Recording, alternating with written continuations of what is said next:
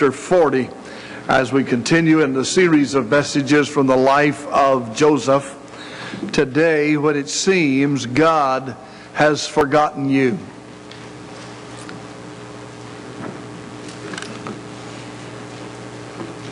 The experience comes out of the early days of our nation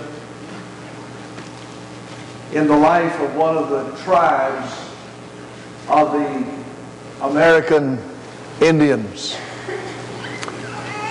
The lore said that when a young boy became a man at age 12, in order to prove his manhood, he had to spend a night alone in the forest.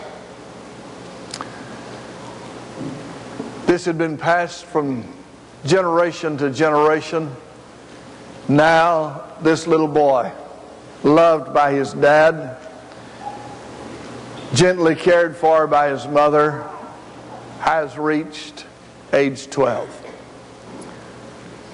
His father and other elders in the tribe have explained to him what is to be done, and so as the evening approaches, the dad takes his little boy and they walk far from the camp, far from the sounds of the other children at play, deep into the forest.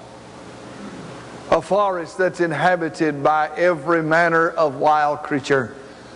And in the mind of a 12-year-old boy who is about to be left out in the forest all night, creatures that are even beyond imagination. Finding a particular place, the dad says to his son, "Now you stay here by this big tree, and tomorrow, after you've spent the night here proving your manhood, I'll come back for you." And he leaves the little boy. The sun, getting lower and lower in the sky, begins to cast the shadows of the trees.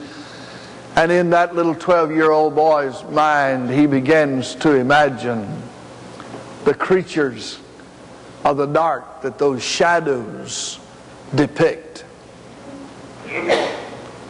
Finally, he sits down on the ground and crouches there against the tree, knowing that at some moment the screaming of the panther that he heard, that animal is going to come down and devour him.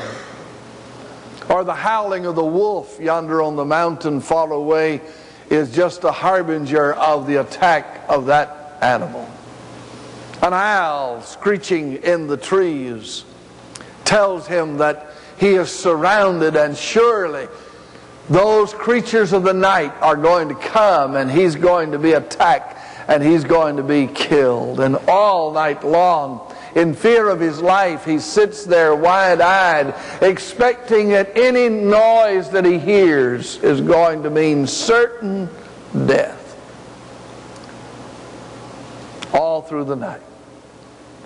Finally, day begins to gray.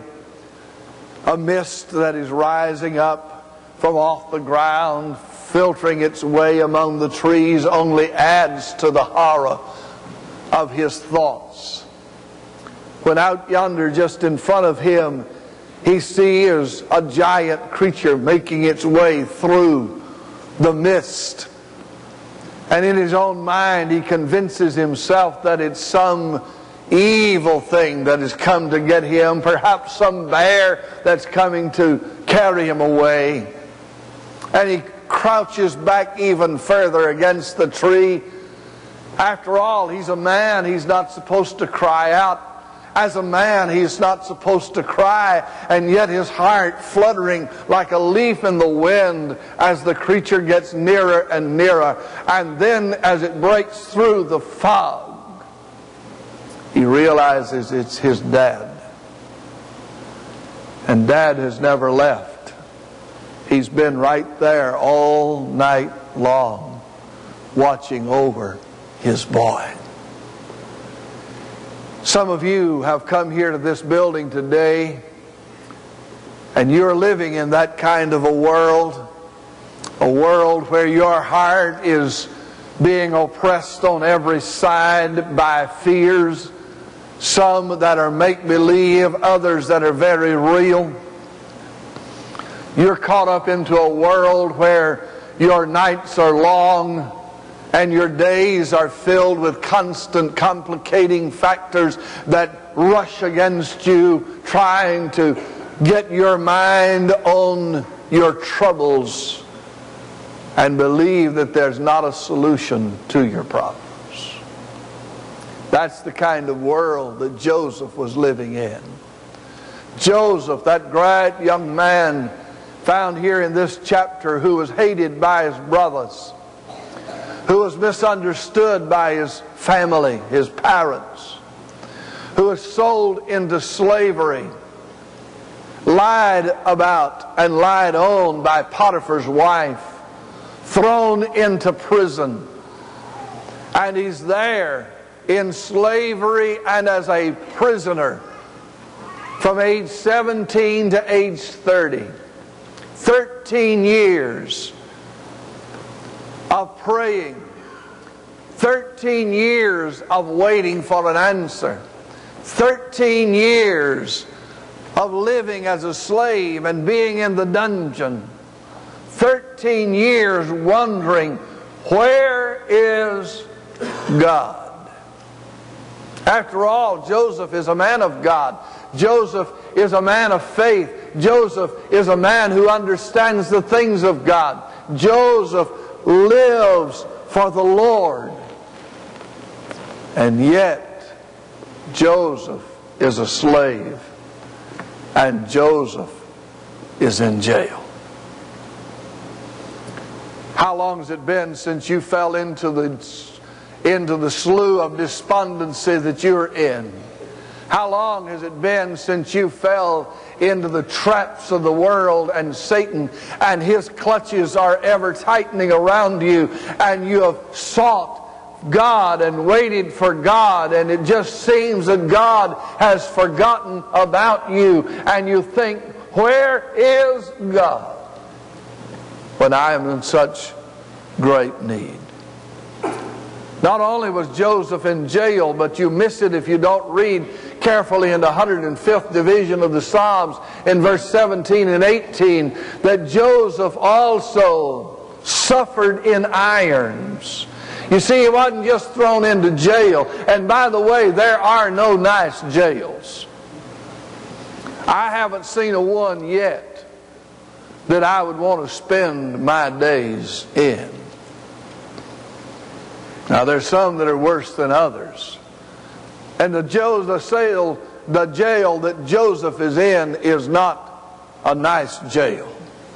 Here's the offscouring of humanity. Here men are thrown into jail and they don't have a public defender. They don't have an attorney who will come to their aid. They don't have any hope, most of them, of even getting out. They're just shut up and forgotten.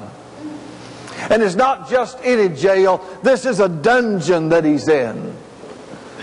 Much of it down below the surface of the earth, where there is no light. The only light is given by some burning ember that has been left there by a guard who occasionally comes by to check on it. And now he is put in chains. They lock his wrist. They lock his feet in iron bands and chains. And he suffers. But it's in that kind of world that God comes to him, because Joesph is not going to stay down. Joesph is the kind of guy that if you knock him down, he gets back up. Joesph is the kind of a guy that you just can't beat, because he is going to find a way. And somehow, with God's hand on him, and if you read the scriptures here, the Bible tells us that the Lord prospered everything that Joesph did. And there in the jail, God showed up. He didn't take him out of the jail. He just made him the head jailer. God may not take the thorn out of your flesh. He'll just give you grace. God may not take you out of the situation that you're in, but God will never leave you nor forsake you. You see, Joseph had discovered that since God was with him and God would not leave him nor forsake him, that when he went to jail, God went to jail. And when he was put in the irons, Jesus was in irons with him.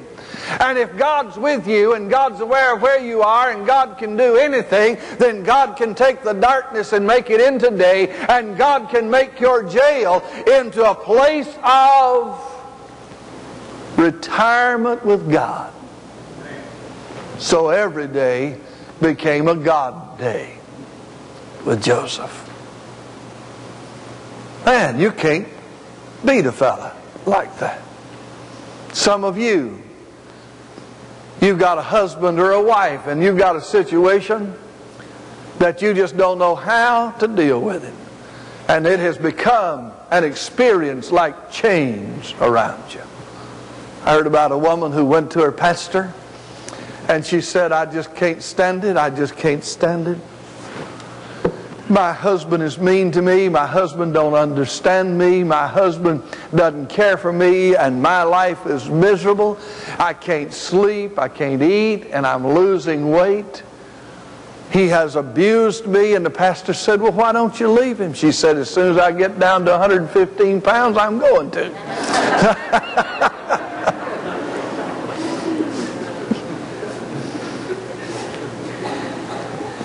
Joseph is released from his bonds, and now Joseph becomes the head trustee.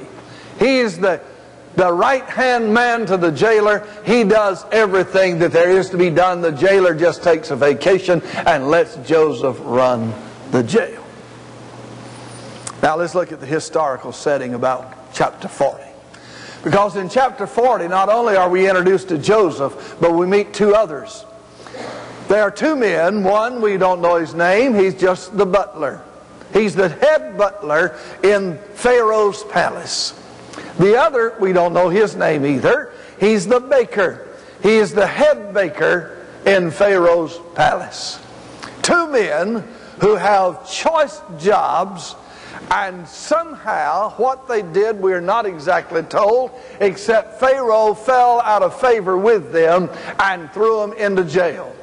One was there. He tasted all the food. He tasted all the drink that Pharaoh had to make sure that nothing was poisoned. He was the man at the right side of the Pharaoh.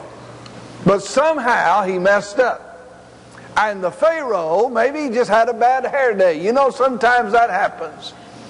And so he just said, you're out of here, guy, and threw him into jail.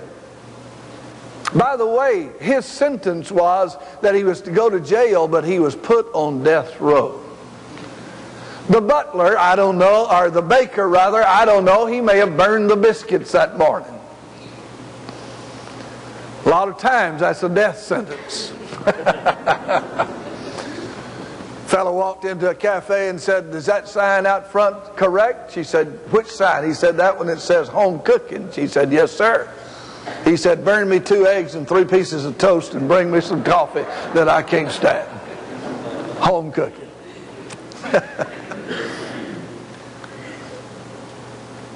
The baker is thrown into jail. He too is on death row. And here's Joesph. And Joesph is that man of God who goes about and he's taking care of all of the prisoners.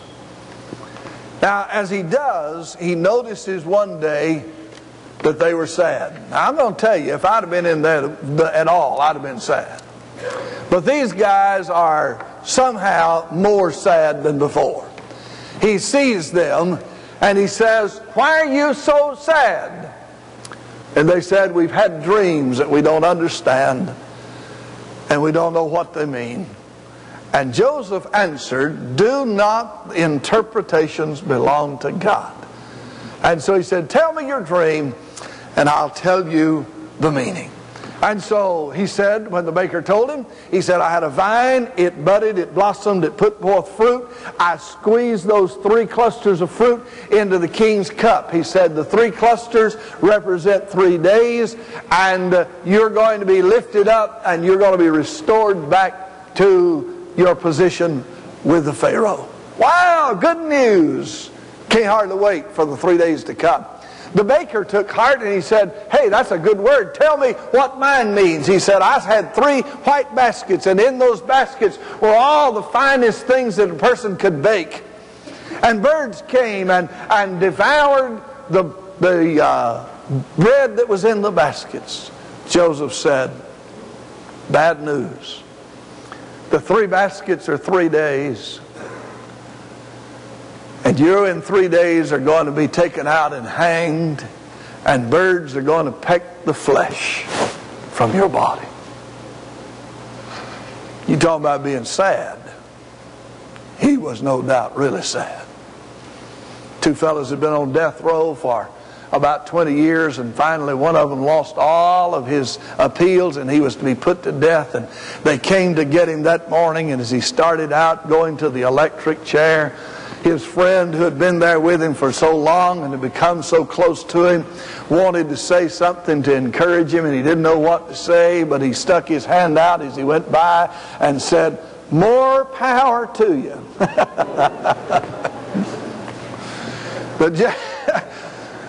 The baker is headed to be hanged. One is shut up, one is shut out, and one is hung out. But what about the practical solution to all this? How do you maintain sanity, much less your faith, under such conditions as Joseph was in? How do you maintain your sanity when you're in a world where nobody understands you? How do you somehow keep getting up and going on when people are constantly putting you down? How do you maintain life? In this chapter, God gives us some clues that will help you, if you can gain them, to overcome your depression and your discouragement. The first one that I see is that Joseph maintained patience. He was in there for a long time, but he understood that in the fullness of time, God always comes through. You see, God wasn't late in getting Joseph out of jail. He was on time. God wasn't late in sending Moses down to bring the people out of Egypt. He had told Abraham, your descendants are going to be like the stars of the heaven. They're like the sands of the sea. But they're going to go into captivity, and they'll be in Egypt for 430 years. And Moses did not come a day early. 430 years after they went in, God brought them out. Right on time. God has a plan. God has a purpose. God knows your life. God reads the blueprint. God understands where you are. And I want you to know, God knows your need, and He is the supply of your need. If you, like Joseph, will learn to trust Him, to rest in Him, to be patient with Him, God is going to come through for you. He was patient. Now, we don't have much of that in our world today. We're an impatient society. Like the sign that I saw in an office over a secretary's desk said, Lord, give me patience. Right now. That's where we are, isn't it not? We want everything right now. We're an instant society.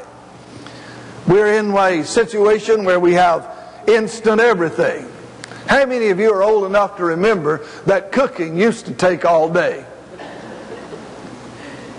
That cooking dried beans was an all-day job. As a matter of fact, I can see my mother now opening that package, filtering through, picking out any bad beans, putting them in the pot, and soaking those beans overnight. And then the next morning, by the way, ladies, you cannot cook without fat back. Beans ain't good without fatback or streakoline. I can see her take that knife and just cut little slices all through that, so all of that good vein clogging cholesterol can get out of that and get into those beans. And then she put it on the fire and it simmered all day long in order to cook those beans. We don't have that anymore. The reason we have so much noise pollution in America today is because every evening all them can openers go to work and microwaves start buzzing, and it's instant everything. We got instant grits, we've got instant potatoes, we got instant coffee. We hit a button and the garage door instantly goes up. We've got a button and we hit and the TV instantly comes on.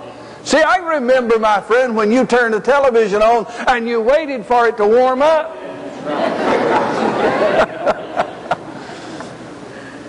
But we want it now. Everything has got to be right now. But Joesph learned patience. Joesph was a man who said God is a person who never misses, and God's never late, and God is always on time. But we are a 30-minute society. We have been brought up now on television where we can in 30 minutes see the problem and the solution to any situation.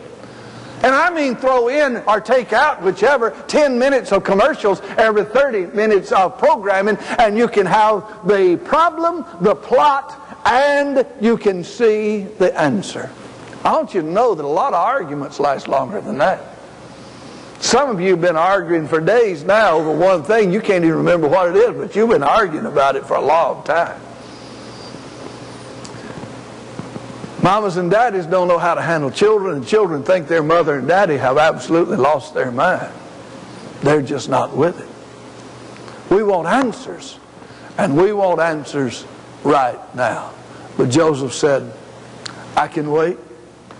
Since God knows I'm here, since God is aware of my need, since the Lord is blessing what I'm doing, since the Lord is here and He's going to not leave me, I'm going to wait on the Lord. By the way, the Bible says tribulation worketh patience. So if you're in trouble, just know that God's trying to teach you something that you couldn't learn any other way. Did you hear what I said? Let me repeat that. If you're in trouble, God's trying to teach you something that you couldn't learn any other way.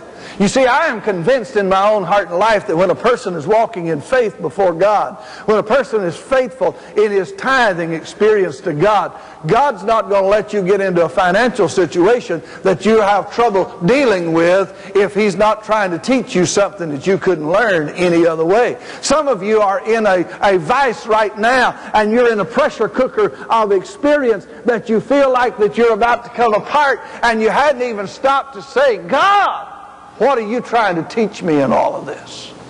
But I'm telling you that God has a lesson that we're to learn, and in every experience of life we're to seek to know His Word for our life. As a matter of fact, Joesph knew what Isaiah wrote down years later. They that wait upon the Lord shall renew their strength. Sometimes it's just waiting on God. When you can't feel His hand nor see His face, you can still know His presence. God will be with you. He was patient.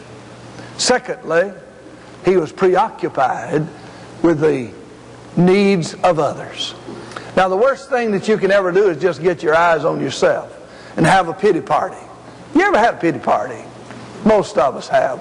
We say, oh, I'm such a poor little man. Oh, nobody understands that. And you know who shows up for your party when you have a pity party? Nobody but you. The devil may have sent out the invitation, but you're the only one that came. Ain't nobody wants to be sit around and wallow in your pity with you. And so he gets preoccupied. Joseph says, I'm here, and as long as I'm here, I'm going to make the best out of every situation. And the best thing I can do is I can get my eyes off of me, and I can get my eyes on those around me, and I can see Joseph every day getting up, getting a bucket of water and a dipper, and going around through the jail, bringing to those who are in need a little bit of relief. And by the way, the Bible says that even a cup of cold water in Jesus' name that the Lord is going to reward. And when Joseph got his eyes on those in the jail with him, when Joseph began to minister unto others, when he began to give himself away, is when he began to get back so much in his own life. I was reminded the other day of a lady that I met in another city while I was in a revival. I'd noticed her in the church for the services, and one morning the pastor said, I'm going to the nursing home. I'd like for you to go with me. And so when we went around to visit, I saw this lady. And I said, I've been seeing you at church. What are you doing here? Do you work here? She said, I live here. You do? Yes. And the pastor explained to me that this woman was a single woman. And she had sold her house and took the proceeds of the sale and checked herself into the nursing home. She lived there. She didn't have to. But every morning she would get up and she'd go from room to room, and she would help bathe. She would help dress. She would put the makeup on those ladies that couldn't do for herself. She made an appointment with them, and she'd go from room to room and fix those ladies' hair. And she just became an angel ministering to women. I said, that's one of the most selfless experiences I've ever heard of in all of my life. Where people who could not care for themselves now found somebody who had hands that would say, I'm here for you. And if you're down in the dumps, if you're discouraged, if you're beaten down, if you don't know how to get up and face the day, start looking for somebody that you can do something for. Invest your life in others. A little less of me and a little more of others. He served others, and he saw their needs. And thirdly, he prayed. Patience, preoccupation, and prayer. We're living, I'm afraid, in a world where we have been taught that prayer is like a computer button that you just hit and you get God to do whatever you want Him to do. We're in a world where we think that we can command God. By the way, let me just say that God is not your little helper. He is God.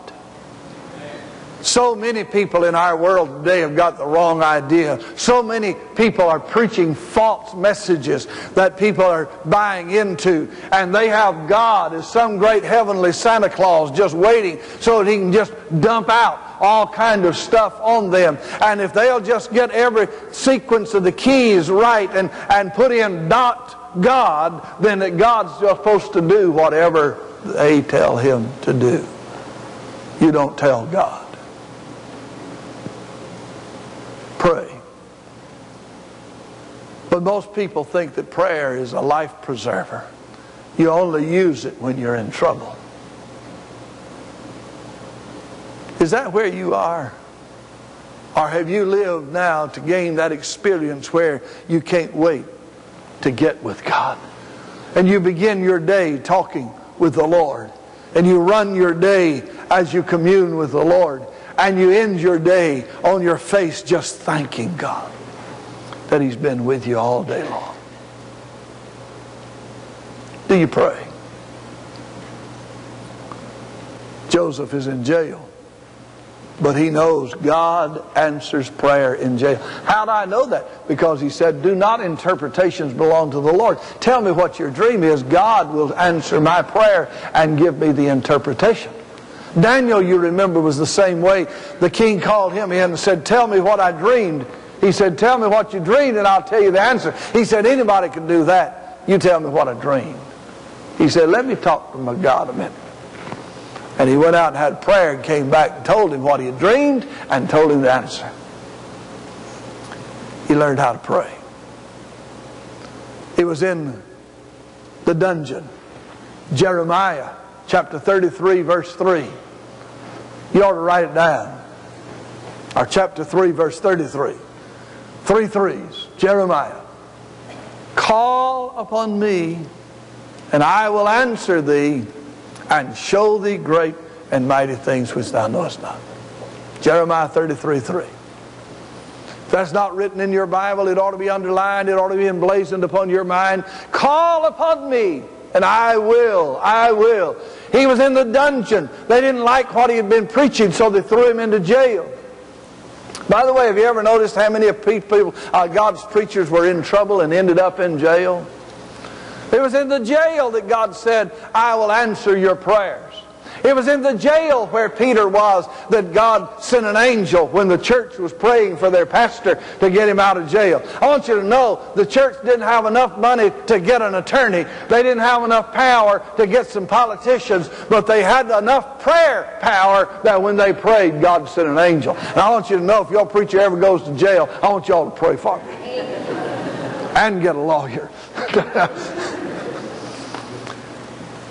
But God sent an angel down and got him out of jail. Paul and Silas are in jail having been beaten, and at midnight they begin to pray. Paul said, lead us in a song. God's about to answer our prayers. And at midnight they had a prayer meeting, and God came and set them free. Don't think just because you're in a bad situation that God doesn't know where you are. Don't think because you're in a problem time that God's not already on the way. God's got your answer. And he says, while you're yet asking, I will answer. He prayed. But there are some implications of salvation. Let me mention these and be done. You remember when he gave the interpretation, he said to the baker, or to the butler, this means that in 3 days you're going to be restored back to your place. But as you are, remember me. Now he didn't remember him. When he got out, he forgot all about Joesph. Joseph's sitting down there waiting. Days pass and nothing happens. Weeks come. Months come. Nothing happens. Remember me. Years are going to pass before Joesph is ever brought out of the jail and released to become what God had for him to be. But God had a plan all the time for Joesph and the greatness that he was going to achieve. Remember me. My mind fast forwards to Calvary. There Jesus hanging on the cross between two thieves. Here's one man cursing him. Here are people mocking him. Here are people spitting upon him. Here are rabbis coming by and saying, if you're God, save yourself. But here's one that says, remember me. And just as the butler was released to paradise and the baker went to perdition, on the cross one thief went to paradise and the other went to perdition. Joesph suffered at the hands of his kin, so did Jesus. Joesph suffered at the hand of the Gentiles, so did Jesus. Joesph suffered because of the sins of others, so did Jesus. Joesph was numbered with the transgressors, so was Jesus.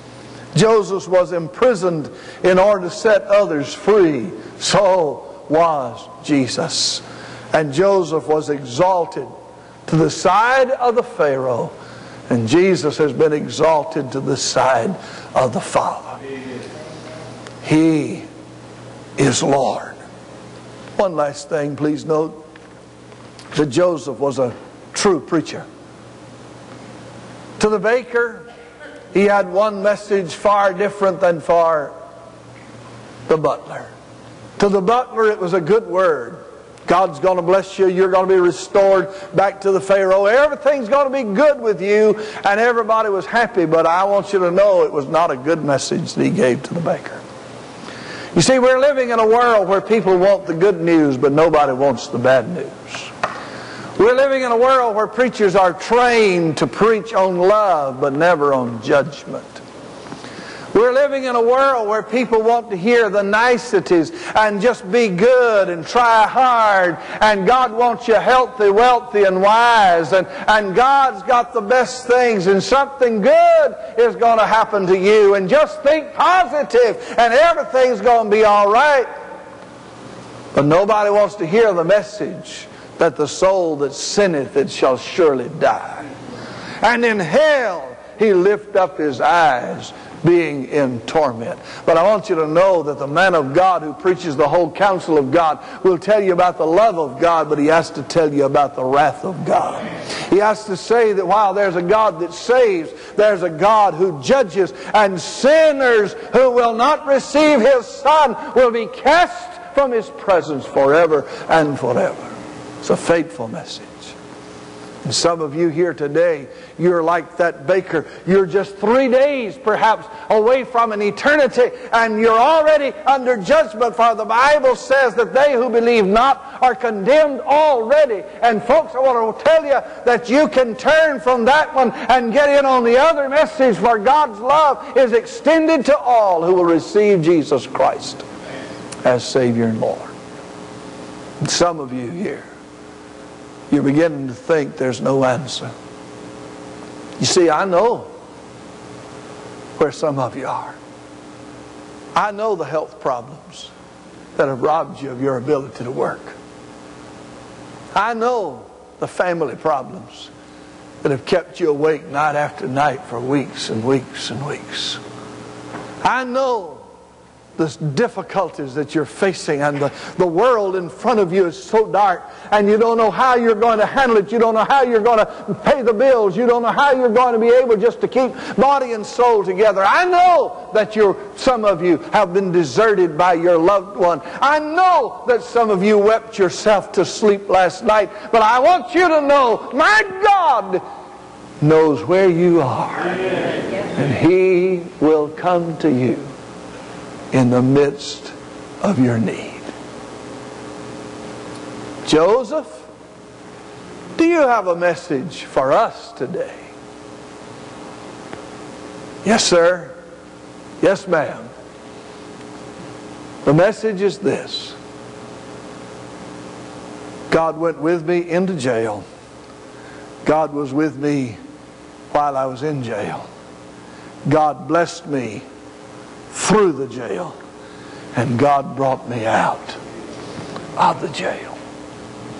That's what God has for you. Bow your heads with me, please.